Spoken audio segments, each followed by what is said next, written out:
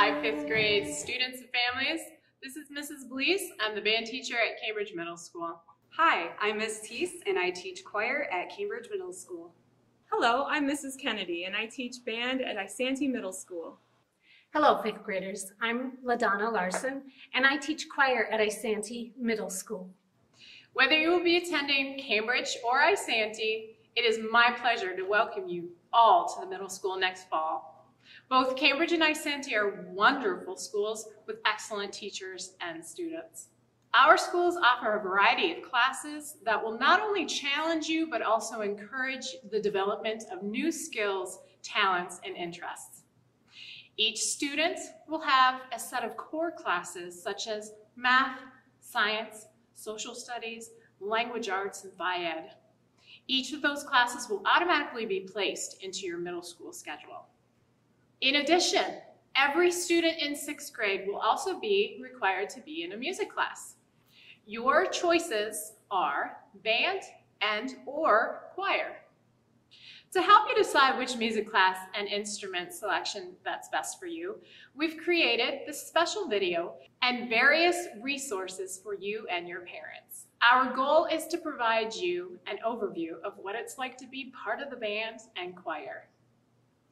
After you've finished watching this video, it's important that you and your parents carefully consider your class selection and then complete and submit the music registration form. This is your opportunity to make a choice and have input into your sixth grade music schedule. Be sure to complete and return that registration form on time so that we can include you in the music class that you choose. Please pay close attention to the following information aimed at helping you make the best decision for your middle school music career. Again, welcome and thank you. Hello, fifth graders. I'm Mrs. Kennedy and I teach band at Isanti Middle School. We are excited to meet you and work with you this fall in band class. We start things simple in sixth grade band and then advance to more advanced music in the next few years. The instruments of the sixth grade band are the flute, clarinet, saxophone, trumpet, French horn, trombone, and percussion. It's highly recommended that students interested in percussion have at least 2 years of piano lessons prior to enrolling. At our schools, we divide the sixth grade band students into smaller band classes for the day-to-day instruction. Then we combine our multiple classes together for concerts throughout the year. It's amazing to see and hear the whole sixth grade band play together at these concerts. Here's a look at the instruments of the band. This is Jasmine, and she plays the flute. The flute, which is made of metal, is a member of the woodwind family. The flute plays the high notes in the band.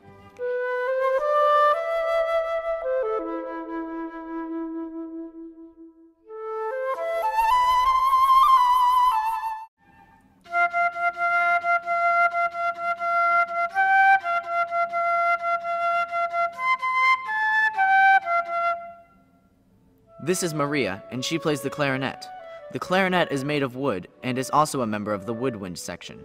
It produces sound by vibrating a single reed into vibration.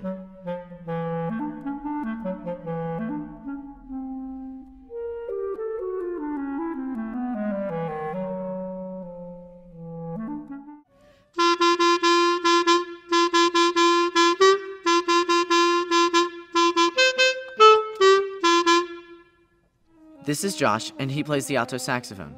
The alto saxophone is made of brass and is also a member of the woodwind family.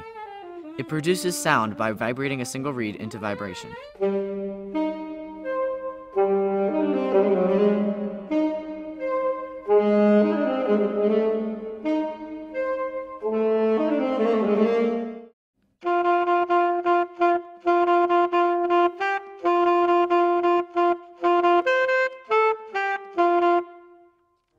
This is Clay, and he plays the trumpet. The trumpet is made of brass and is a member of the brass family. The trumpet produces sound by buzzing the lips. Pushing down the valves changes the pitches or notes the trumpet plays.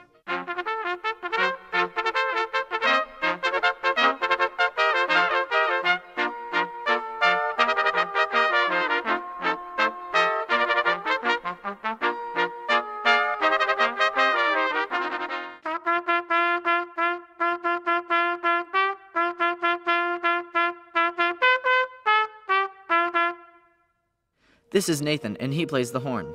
The horn is also a member of the brass family and also produces sound by buzzing the lips.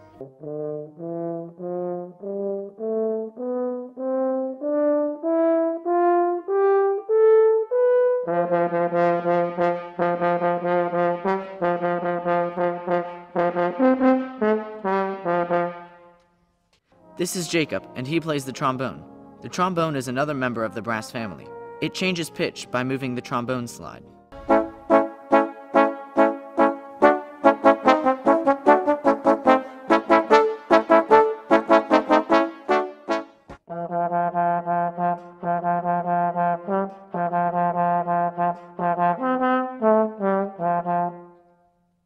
This is Derek, and he plays percussion.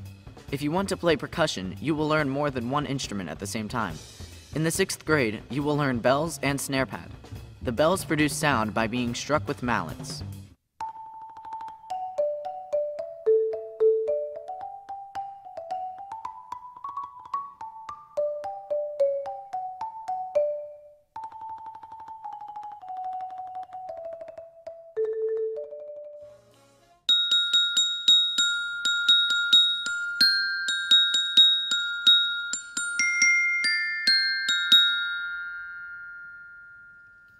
The snare drum produces sound by striking the drumhead with a stick.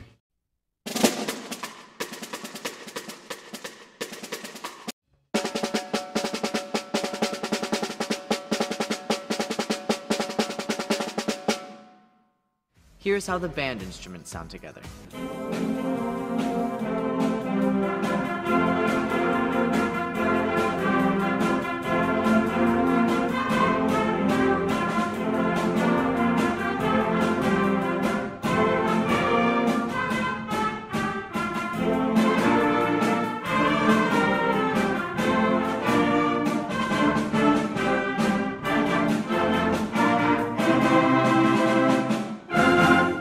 Now, if you choose to be part of the band, practicing is very important.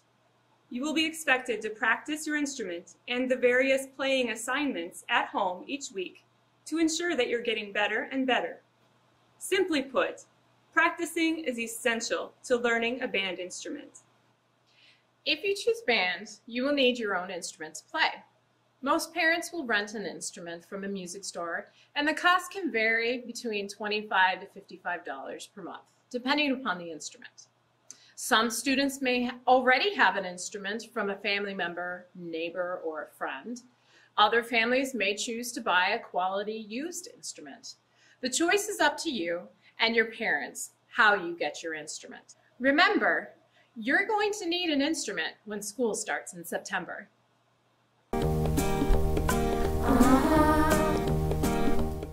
Hello, 5th graders. I'm LaDonna Larson, and I teach choir at Isanti Middle School. Choir is a place to belong, to work hard together, and to learn to sing as a team.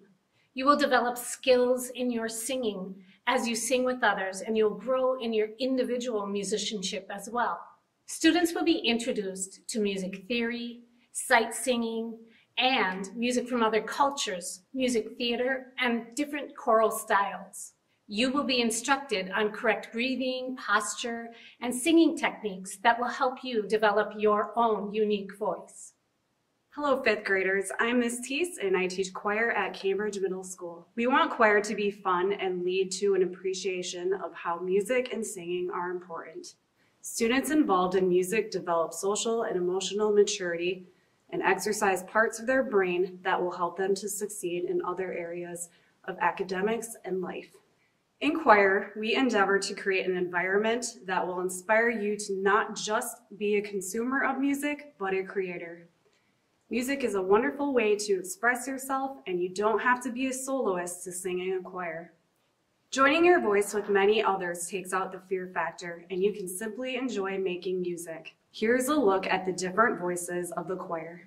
Your voice is also an instrument. A choir uses their voices to sing different parts of a song. Here are the sopranos.